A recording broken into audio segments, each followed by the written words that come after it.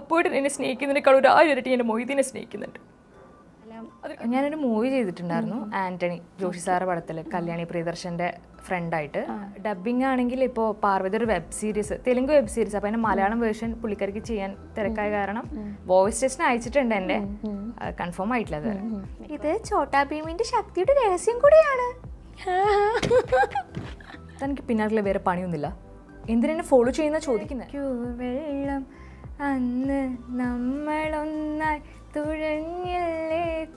നാട്ടിൽ ഞാൻ കിട്ടുന്ന ശമ്പളം എത്തുന്ന സാറേ.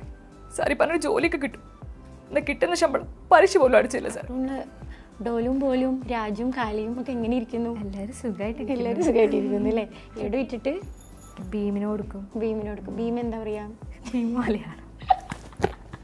എപ്പോഴെങ്കിലും ഡിപ്രഷൻ സ്റ്റേജിലൂടെ കടന്നു പോയിട്ടുണ്ടോ? പോയിട്ടുണ്ട്. ഞാൻ സ്കൂളിൽ പഠിക്കുന്ന സമയത്ത്, ഞാൻ 7th ഒരു CBSE സ്കൂളിലാണ് പഠിച്ചത്.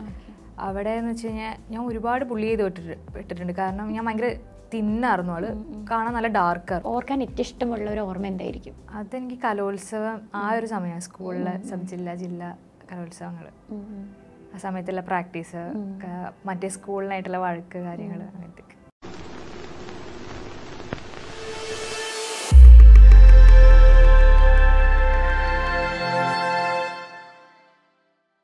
നമുക്ക് നല്ല ഒരു വീട് കെട്ടണം, ഒരു കാറ് വാങ്ങണം, ഒരു ഫ്രിഡ്ജ്, AC, VCR, TV, നമുക്കങ്ങ് സുഖിക്കണം. അവറ്റകളുടെ കരച്ചിലേക്കാൻ തന്നെ എന്തൊരു സുഖം, എന്തൊരു സംഗീതാത്മകം. ഐശ്വര്യത്തിന്റെ സൈറം മുഴങ്ങുന്നത് പോലെ ഉണ്ടല്ലേ. ഈശ്വരാ രക്ഷിക്കണേ.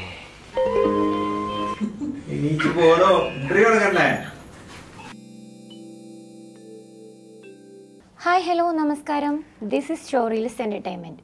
അപ്പോൾ ഇന്ന് ഞാൻ വന്നിരിക്കുന്നത് ഹൂ ആം ഐ എന്ന സെഗ്മെൻറ്റിലാണ്. ഇന്ന് എൻ്റെ കൂടെയുള്ളത് മിമിക്രി കലാകാരന്മാർ മത്സരിച്ച് മുന്നേറിക്കൊണ്ടിരിക്കുന്ന ഈ ലോകത്തേക്ക് ഒരു മിമിക്രി കലാകാരിയാണ് ഇന്ന് എൻ്റെ കൂടെയുള്ളത്. അപ്പോൾ നമുക്ക് സ്വാഗതം ചെയ്യാം Nayana Murali. Welcome to the show. Thank you. Okay, എന്തൊക്കെയുണ്ട് വിശേഷം? സുഖമാണല്ലോ? സുഖം. ഓക്കെ, വീട്ടിലാരൊക്കെ ഉണ്ട്? അമ്മ, അച്ഛൻ, 2 അനിയത്തി. ഓക്കെ, അപ്പോൾ എവിടെയാ വീടൊക്കെ? എവിടെയാ വീട്? മലപ്പുറത്ത്, തിരൂര്. ഓക്കെ. അപ്പോൾ ഈ മലപ്പുറത്ത് നിന്ന് ഇതാ ഇങ്ങോട്ട് അങ്ങനെ അധികം ആരും വരാറൊന്നുമില്ലല്ലോ മലപ്പുറം? ഞാൻ പഠിച്ചത് ഇവിടെയാണ്, അപ്പോൾ പിന്നെ അങ്ങനെ ഇവിടെ വന്ന് പെട്ടുപോയതാണ്. വീട്ടിലെല്ലാവരും സപ്പോർട്ടാണോ? ആദ്യം സപ്പോർട്ടല്ലായിരുന്നു, പക്ഷെ ഇപ്പം നല്ല സപ്പോർട്ടാണ്. ആദ്യം എന്തായിരുന്നു പറഞ്ഞിരുന്നു? ആദ്യം പഠിത്തത്തിലായിരുന്നു അവർ കൂടുതൽ ഇമ്പോർട്ടൻസ് കൊടുത്തിരുന്നത്. അപ്പോൾ കലോത്സവം കാര്യങ്ങളൊക്കെ വരുമ്പോൾ സപ്പോർട്ടായിരുന്നു, പക്ഷെ അല്ലാണ്ട് കൂടുതൽ ഇതിൽ ഇൻവോൾവ് ആവാൻ താല്പര്യം ഉണ്ടായിരുന്നില്ല. പിന്നെ ഇപ്പോൾ സപ്പോർട്ടാണ്. ഈ മിമിക്രി രംഗത്തേക്ക് എങ്ങനെയാണ് വന്നേ? ഞാൻ ചുമ്മാ വെറുതെ കോമഡി ഉത്സവം കണ്ടിട്ട് തന്നെ അവർ ഓൾറെഡി ചെയ്ത് വെച്ച സാധനങ്ങൾ ഇങ്ങനെ വെറുതെ പ്രാക്ടീസ് ചെയ്യായിരുന്നു. അതായത് വീട്ടിൽ ചുമ്മാ തമാശയ്ക്ക്. അപ്പോൾ കസിൻസൊക്കെ പറഞ്ഞു അതുപോലെ ഉണ്ടെന്ന് പറഞ്ഞു.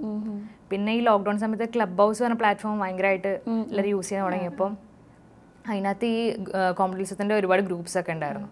അപ്പോൾ അതിനകത്ത് ഞാൻ ചുമ്മാ ഇങ്ങനെ കയറിയിട്ട് ഇങ്ങനെ പറഞ്ഞു, പിന്നെ അങ്ങനെ പോയി. അപ്പോൾ ഈ ഫസ്റ്റ് തന്നെ പാർവതിയുടെ വോയിസ് ആണ് ഇമിറ്റേറ്റ് ചെയ്തത്. അപ്പോൾ ചെറുപ്പത്തിൽ തന്നെ ആരെങ്കിലും വോയിസ്? ചെറുപ്പത്തിൽ നമ്മളിങ്ങനെ ഓരോന്നൊക്കെ ചെയ്യില്ല, അത്രേ ഉണ്ടായിരുന്നുള്ളൂ. പിന്നെ എനിക്ക് പിന്നെ ഒന്നാമത് ഭയങ്കര ഇഷ്ടമാണ് പാർവതീനെ. അപ്പം അങ്ങനെ ഒരു വോയിസും കൂടി പഠിക്കണം എന്നുണ്ടായിരുന്നു, അപ്പം അങ്ങനെ പഠിച്ചത്. ഓക്കെ. ഈ കുഞ്ഞുനാളിൽ സ്റ്റേജ് പ്രോഗ്രാം ഒക്കെ മിമിക്രി ഒക്കെ ചെയ്തിട്ടുണ്ട്? മിമിക്രി അങ്ങനെ ചെയ്തിട്ടില്ല, പക്ഷേ കഥാപ്രസംഗം അങ്ങനത്തെ ഒക്കെ ചെയ്യുമായിരുന്നു. മോണാക്ട്, ഡാൻസ് കാര്യങ്ങളൊക്കെ ഉണ്ടായിരുന്നു. അപ്പോൾ ഈ കോമഡി ഉത്സവം കണ്ടിട്ടാണോ മിമിക്രി ചെയ്യണമെന്ന് തോന്നിയത്? അപ്പോൾ ഫസ്റ്റ് തന്നെ ഏത് ഡയലോഗാണ് പാർവതിയുടെ? മൊയ്തീനിലെ ഡയലോഗാണ് ഞാൻ പഠിച്ചത്. പഠിച്ചിട്ട് എത്ര ടൈക്ക് എടുത്തു കറക്റ്റായി വരാൻ? കുറച്ചൊരു 4-5 ടേക്ക് എടുത്തിട്ടുണ്ടോ? 4-5 ടേക്കിനുള്ളിൽ ഓക്കെ ആയി. എന്നിട്ട് ഫസ്റ്റ് ആരോ കേൾപ്പിച്ചു കൊടുത്തത്? ഞാൻ എൻ്റെ കസിൻസിനെ തന്നെ കേൾപ്പിച്ചു കൊടുത്തത്, പിന്നെ ഫ്രണ്ട്സിനൊക്കെ എന്നെ കേൾപ്പിക്കാറുണ്ട്. അപ്പോൾ അവർ ഓക്കെ പറഞ്ഞു. എന്നാൽ പാർവതിയുടെ ഒരു ഡയലോഗ് ഒന്ന് ചെയ്താൽ? മൊയ്തീനിലെ ഡയലോഗ് പറയാം. ഓക്കെ. എനിക്കറിയാം അപ്പോട്ട്, പക്ഷെ അപ്പോട്ട് എന്നെ സ്നേഹിക്കുന്നതിനേക്കാൾ ഒരു 1000 ഇരട്ടി എൻ്റെ മൊയ്തീനെ സ്നേഹിക്കുന്നുണ്ട്. അതിനെക്കൊണ്ട് 10,000 ഇരട്ടി മൊയ്തീൻ എന്നെ സ്നേഹിക്കുന്നുണ്ട്. ഇനി എന്നെ നിർബന്ധിച്ച ശവത്തിലായിരിക്കും അപ്പോഴും താലിയിട്ട. ഇക്കൻ്റെ കാലം ഇത്രീനകത്ത് കഴിഞ്ഞത് മൊയ്തീനോർത്തു അവൻ്റെ അക്ഷരങ്ങൾ വായിച്ച എൻ്റെ മനസ്സ് മുറിച്ച് മാറ്റാൻ പറ്റുമോ അപ്പോട്ടിന്? പറ, ലോകത്ത് ആർക്കെങ്കിലും കഴിയോ? അടിപൊളിയായിട്ടുണ്ട് അല്ലേ? എല്ലാവരും പറയാറില്ലേ പാർവതിയുടെ അതേ പക്കാണിത്? പറയാറുണ്ട്. പിന്നെ ഇതിപ്പോൾ ഞാൻ ചെയ്യാൻ തുടങ്ങിയ ശേഷം എല്ലാവരും പറഞ്ഞ എൻ്റെ വോയിസ് ഓൾറെഡി അതുപോലെ പറയാറുണ്ട്. സംസാരിക്കുമ്പോഴും പാർവതിയുടെ ഒരു, പക്ഷെ എനിക്ക് തോന്നിയിട്ടില്ല. പുതിയ വിശേഷം എന്തൊക്കെയാ? ഞാനൊരു മൂവി ചെയ്തിട്ടുണ്ടായിരുന്നു, ആന്റണി ജോഷി സാറ് പടത്തിൽ, കല്യാണി പ്രിയദർശൻ്റെ ഫ്രണ്ടായിട്ട്. ആക്ടിങ്. ഓക്കെ. പിന്നെ ഡബ്ബിംഗ് ആണെങ്കിൽ ഇപ്പോൾ പാർവതി ഒരു web series, Telugu web series, അപ്പോൾ അതിൻ്റെ മലയാളം വേർഷൻ പുള്ളിക്കാരിക്ക് ചെയ്യാൻ തിരക്കായ കാരണം വോയിസ് സ്റ്റേഷൻ അയച്ചിട്ടുണ്ട്. എൻ്റെ കൺഫേം ആയിട്ടില്ല, അത് മിക്കവാറും കൺഫേം ആവും. പിന്നെ അതിനിടയിൽ കാർട്ടൂൺ കഥാപാത്രമായിട്ട് ഞാൻ ചോട്ടാഭീമിലെ ചുട്കി ചെയ്തിട്ടുണ്ടായിരുന്നു. നമുക്ക് കുറച്ച് ഡയലോഗ് ചെയ്തില്ല, കുട്ടികൾക്കാർക്കും അറിയുണ്ടാവില്ലല്ലോ ഇപ്പോഴും ചോട്ടാഭീമിലെ ചുട്കി എന്നുള്ള കഥാപാത്രം ഇന്ന ആളാണ് ചെയ്യുന്നത്. മലയാളത്തിൽ അതിപ്പോൾ ഇപ്പോഴാണ് വന്നത്. അപ്പോൾ മലയാളത്തിലെ നമുക്കതൊന്നും ചെയ്താലോ, കുറച്ച് ഡയലോഗ്. എത്ര പെർഫെക്റ്റ് ആവുമെന്ന് എനിക്കറിയില്ല, കാരണം ഞാൻ ഇപ്പോൾ ചെയ്തു തുടങ്ങിയിട്ടില്ല. അല്ല, അത് അങ്ങനെ തന്നെയാണല്ലോ, സ്റ്റുഡിയോയിൽ ചെയ്യുന്നതും ഇവിടെ ചെയ്യുന്നതും ഡിഫറൻസ് ഉണ്ടാവുമായിരിക്കും, അത് നമുക്കറിയാം. ഒന്ന് ജസ്റ്റ് ഒന്ന് ട്രൈ ചെയ്താൽ.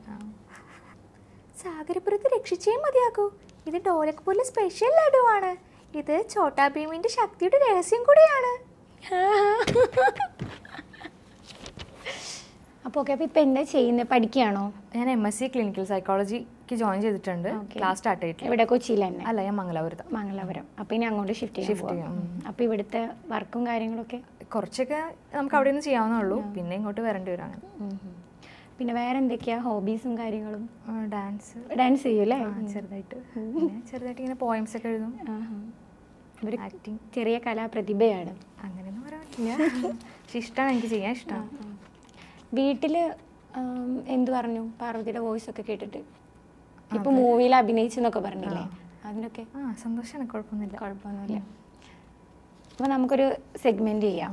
ഞാൻ കുറച്ച് പാർവതിയുടെ വോയിസ് അല്ല മൂവീസിൻ്റെ ഡയലോഗ്സ് ഇട്ടിട്ടുണ്ട്, അപ്പോൾ അതിൽ നിന്ന് കിട്ടുന്നത് എടുത്തിട്ട് ആ ഡയലോഗ്.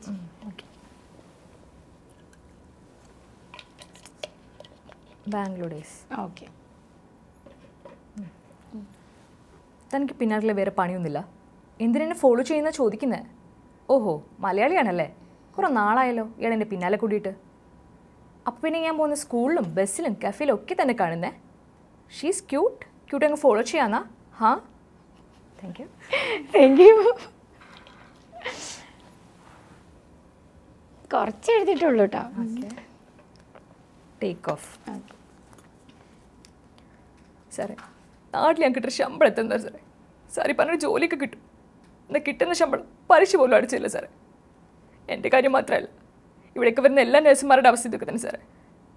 ദൈവത്തിൻ്റെ മാലകമരത്തൊക്കെ വെടിപ്പേരുള്ളൂ സാർ, വിളിക്കുന്നവരാരും മാലകമൻ്റെ വീട്ടിലെ അവസ്ഥ ചോദിക്കാറില്ല. ഷെയിൻ തിരിച്ചു വരും, പറ്റുമെങ്കിൽ സാർ ഒന്ന് അന്വേഷിക്കണം, എനിക്കിവിടെ വേറെ ആരും ഇല്ല ചോദിക്കും. ഇമോഷൻ ആവുന്നുണ്ടല്ലോ അല്ലേ ഓരോ ഡയലോഗ് പറയുമ്പോൾ? ഉള്ളെന്ന് എടുത്തിട്ടാണോ ചെയ്യാറ്? അത് ഓൾറെഡി ചെയ്യുമ്പോൾ നമുക്ക് അങ്ങനത്തെ ഫീലിങ്സ് വരും. ആ കഥാപാത്രത്തിൻ്റെ എന്താണോ സെൻറ്റിമെൻറ്റ്സ് ആണെങ്കിൽ ആ സെൻറ്റിമെൻറ്റ്സ്. ഓക്കെ. വേറെ ഏതെങ്കിലും ആർട്ടിസ്റ്റിൻ്റെ ചെയ്യാൻ ട്രൈ ചെയ്ത് നോക്കിയിട്ടുണ്ടോ? ഇല്ല.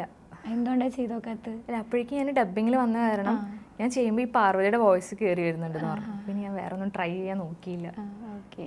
ഈ കാർട്ടൂൺ കഥാപാത്രം ചെയ്യുമ്പോൾ പാർവതിയുടെ വോയിസ് വരുന്നുണ്ടോ? ഇല്ല, അത് ഞാൻ ഇതുപോലെ വെറുതെ ചുമ്മാ വോയിസ് ടെസ്റ്റിന് പോയതാ, അപ്പോൾ അങ്ങനെ സെറ്റായി പോയി. പിന്നെ യാത്ര ചെയ്യാറുണ്ടോ? ചെയ്യാറുണ്ട്. ഏറ്റവും കൂടുതൽ എന്ത് ചെയ്യാനാണ് ഇഷ്ടം? പാട്ട് കേൾക്കാനാണ് എനിക്ക് ഏറ്റവും ഇഷ്ടം. ഏത് ടൈപ്പ് പാട്ട്? മെലഡി. മലയാളം. ഏറ്റവും ഇഷ്ടപ്പെട്ട പാട്ട് അല്ലിയാമ്പൽ. 2 ലൈൻ പാടാവോ? എന്നാലും ട്രൈ ചെയ്ത് നോക്ക്. അല്ലിയാമ്പൽ കടവിലന്നരയ്ക്കു വെള്ളം, അന്ന് നമ്മളൊന്നായി തുഴഞ്ഞില്ലേ കൊതുമ്പു വെള്ളം, നമ്മുടെ നെഞ്ചിലാകെ അനുരാഗ കരിക്കിൻ വെള്ളം. അതില്ലേ? ഓക്കെ. അപ്പോൾ കാർട്ടൂണിൽ ഡോലും പോലും രാജും കാലിയും ഒക്കെ എങ്ങനെ ഇരിക്കുന്നു? എല്ലാവരും സുഖമായിട്ടിരിക്കുന്നു അല്ലേ? ചുട്കി എന്ത് പറയണു? നന്നായി പോകുന്നു. ലഡു ഒക്കെ വെക്കാറുണ്ടോ? ഉണ്ട്, അവളുടെ അമ്മയാണ് ലഡു ഉണ്ടാക്കി കൊടുക്കും. ലഡു ഇട്ടിട്ട് ഭീമിന് കൊടുക്കും. ഭീം എന്താ പറയാ? മലയാളം. ഓക്കെ, നമുക്ക് അടുത്ത സെഗ്മെന്റിൽ പോവാം. വേറെ ഡയലോഗ് അറിയാം. ചാർലി. ஸ்ருதி ராமச்சந்திரன். Pooram, then next Pushkar. நீங்கள் வேறு யாரையும் எதிர்பார்க்குறீங்களா? யார் இந்த டெஸ்ஸா உங்களுக்கு கழட்டி விட்டு ஓடிட்டாலோ?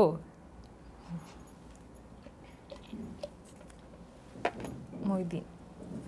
വേറെ ഡയലോഗ് ചെയ്യാം മൊയ്തീനിലെ. പാർവതി അമ്മയും കൂടെ ഒരു ഇമോഷണൽ സീൻ ഉണ്ട്, അത് ചെയ്യാം.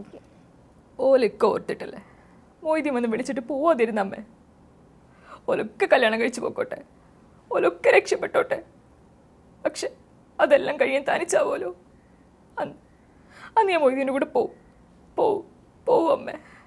അന്ന് എന്നെ അനുഗ്രഹിച്ചില്ലെങ്കിലും എന്നെ തടയല്ല അമ്മ. ഇപ്പോഴെങ്കിലും സ്കൂൾ കാലഘട്ടത്തേക്ക് പോകണമെന്ന് തോന്നിയിട്ടുണ്ടോ? ഇപ്പോഴും തോന്നാറുണ്ട്. അത് ഞാൻ കൂടുതൽ എനിക്കാണ് തോന്നാറ് കലോത്സവ സമയങ്ങളൊക്കെ ആകുമ്പോഴാണ്. മിസ് ചെയ്യാറുണ്ട് അല്ലേ കലോത്സവം? അത് ഭയങ്കരമായിട്ട് മിസ് ചെയ്യാറുണ്ട്. ക്രഷ് ഉണ്ടോ ആരോടെങ്കിലും? അതിഷ്ടം പോലെ ഉണ്ട്. ആരോടാ? അങ്ങനെയാണെങ്കിൽ പെട്ടെന്ന് പറയാം. സെലിബ്രിറ്റീസ് ആണോ?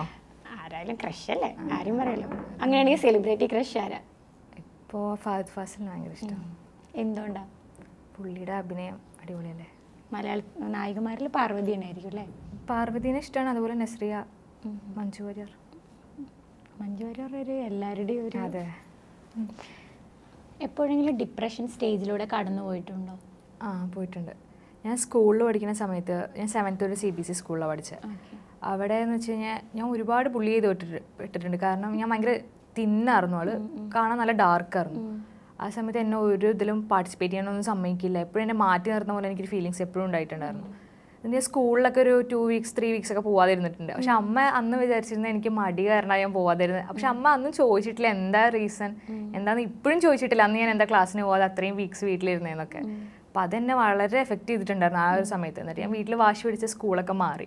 അവിടെ പോയപ്പോൾ ഏകദേശം ഇതൊക്കെ തന്നെയായിരുന്നു അവസ്ഥ. അപ്പം എനിക്ക് തോന്നിയ കാര്യം നമ്മളെ സ്കൂളുകളിലൊക്കെ ഇപ്പോഴുണ്ടോ എന്ന് എനിക്കറിയില്ല. പക്ഷെ ആ സമയത്ത് നല്ലോണം ഇങ്ങനത്തെ ഇഷ്യൂസൊക്കെ ഒരുപാട് ഉണ്ടായിരുന്നു.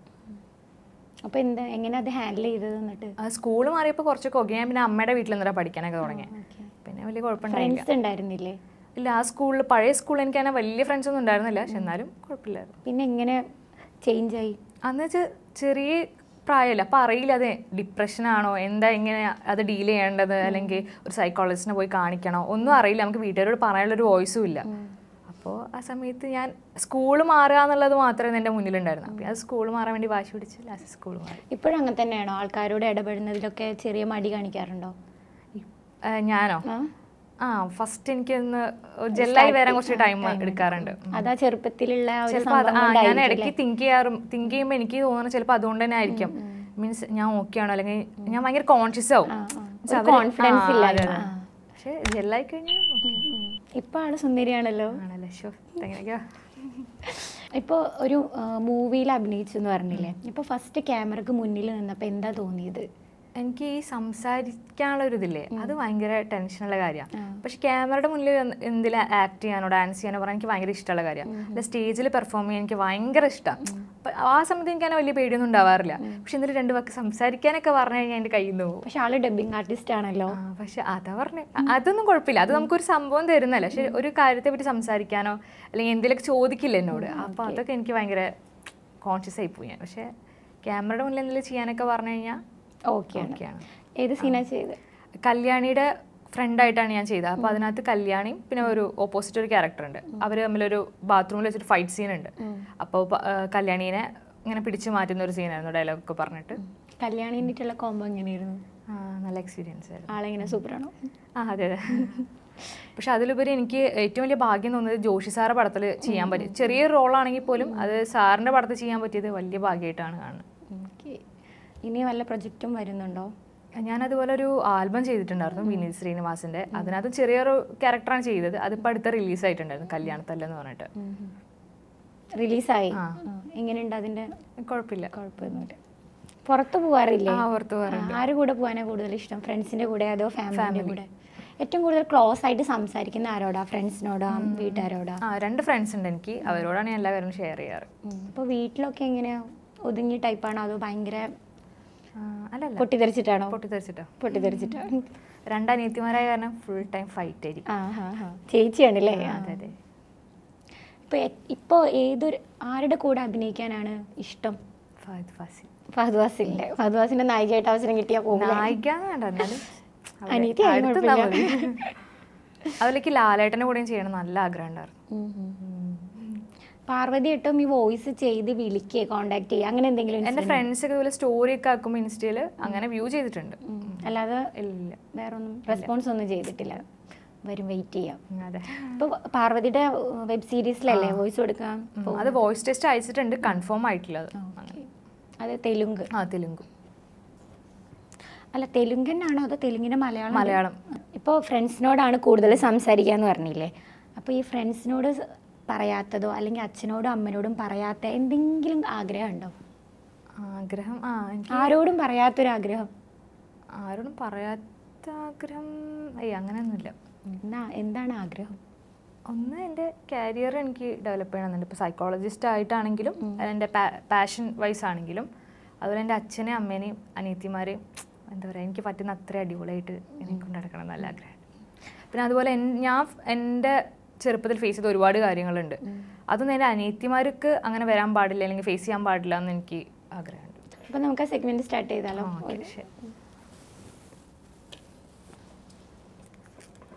ഏതാ? ഉയരെ. ഓക്കെ. ഹേയ്, അന്നത്തെ നിശ്ചയം ആ വെണ്ണിലാവിൽ തിളങ്ങുന്ന മലനിരകൾ മാറിയില്ലെങ്കിലും ഇനി ഒരിക്കലും നമ്മൾ അന്നത്തെ പ്രണേതാക്കളല്ല. എത്രമേൽ മാറിയെന്ന മലയാളം റെസിറ്റേഷൻ, ഫസ്റ്റ് പ്രൈസ്, പല്ലവി രവീന്ദ്രൻ. കാണണ്ടേ?